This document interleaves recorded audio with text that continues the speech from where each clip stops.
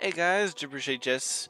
We are in the month of March, which means that the new Hearthstone expansion will probably be announced sometime mid-March, so around 2 weeks.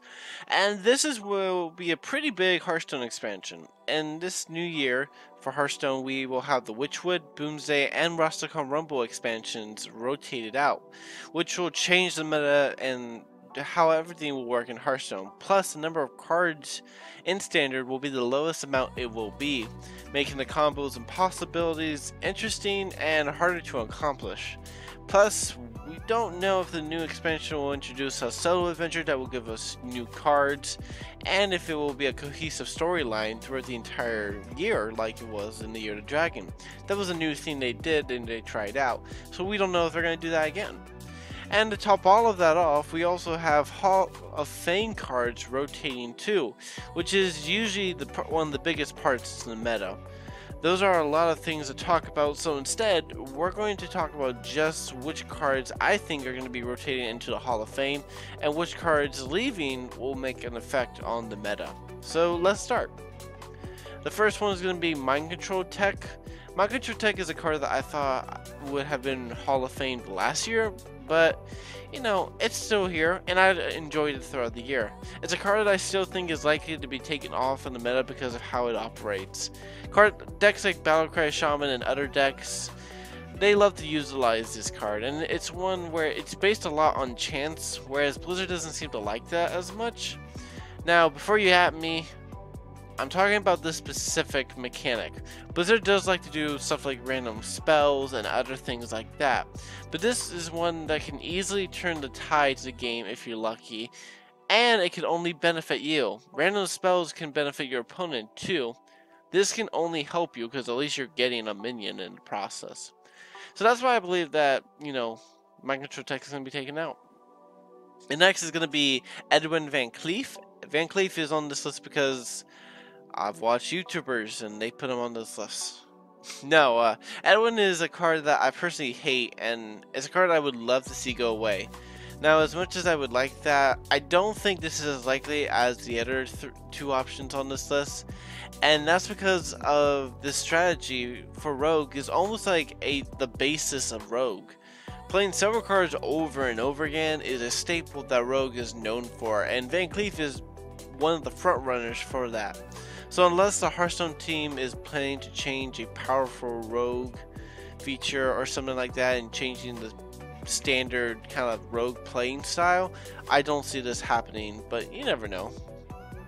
And number 3 is Leroy Jenkins. This is probably the most popular choice for the Hall of Fame right now. Leroy Jenkins is one of the most beloved characters in Warcraft, but in Hearthstone he can be quite a nuisance. Leroy Jenkins is one of the best legendaries for aggressive decks and can quickly finish the game with crazy combos. But what really seals this card in the Hall of Fame is the charge mechanic for me. Ever since the Witchwood expansion, the introduction to Rush, the Hearthstone team has slowly been pushing out the charge mechanic and replacing it with Rush. Personally, I love charge as a mechanic, but I guess I'll save that for later. Ever since this mechanic has been introduced, we haven't seen a single charge card from my knowledge. And since then, cards like Doomguard that have been rotated to the Hall of Fame, he had charge as well. So it's not unlikely that Leroy Jenkins will be leaving the standard format and be joining Sylvanas and Ragnaros among the epic heroes of Warcraft. Well, Ragnaros isn't a hero, but you know what I mean. So those are my top 3 choices that will be leaving the standard format. These cards are a lot of fun, and I hope at least one will stay because I enjoy them, but it's probably unlikely. I'm expecting these 3 to go out. Next, I wanted to see what cards are leaving the standard format that will make an impact on the meta. So let's start. Number 1 is Ziliax. Ziliax is a card I've loved. It's a flexible in your decks, and you can put it in basically anything. Plus, the Magnetize mechanic allows you to heal at an impressive rate. I honestly think it was the best legendary in the Boomsday expansion. Without Ziliax, it's going to be a lot harder to get that quick heal while having a good minion presence on the board. And I'm kind of sad to see it go. Shudderwock, probably the most popular and hated on this list. Shadowrock is an extremely influential card when it comes to the meta. Battlecry Shaman became a staple because of this card. After it was nerfed, the card was still an epic card, and when the Shaman Quest of Old Doom came out, this deck became even more powerful. And in fact, it was so powerful that it got nerfed. And then Galakrond Shaman came out, and you know what, they nerfed 4 cards and made it even weaker, and it's still one of the best decks in the game. And it all started with this card. Shadowrock spawned this deck to be what it is. So it's been a long 2 years with Shadowrock after he made his debut, but now he's leaving the meta, and you know, it's better or worse for off because of it. I'll let you guys decide that. Number 3, we have Doctor Boom hero card. This card isn't as influential since the Year of the Dragon came along, and that's because of a very harsh nerf that occurred to it. Since then, this card hasn't been played as much, but back when it came out, the card was one of the strongest warrior cards in the game, especially in Mech Warrior. This card was a neat card that introduced a unique hero power that changed each turn, which was something we had never seen before. This card, although not as good as it used to be, was still a fun card in the Doomsday.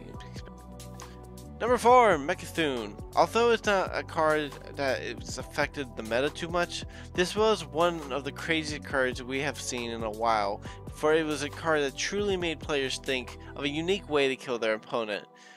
Plus it was just fun, you know, playing it. Like it was really cool having a card where you had to empty your entire deck, your entire hand, and kill this minion where you had literally nothing. This was very cool. We've had a card similar, but nothing like this. So this was really cool to have. And there you go, guys. Those are cards I think will be going to the Hall of Fame, and cards I think will make a big impact from leaving a standard format. I hope you guys enjoyed this video. I have another video on what I think the next expansion theme will be on and what I want it to be on. Spoiler alert, Kael'thas is in it. So, until next time, guys, I'll see you guys next time. Bye!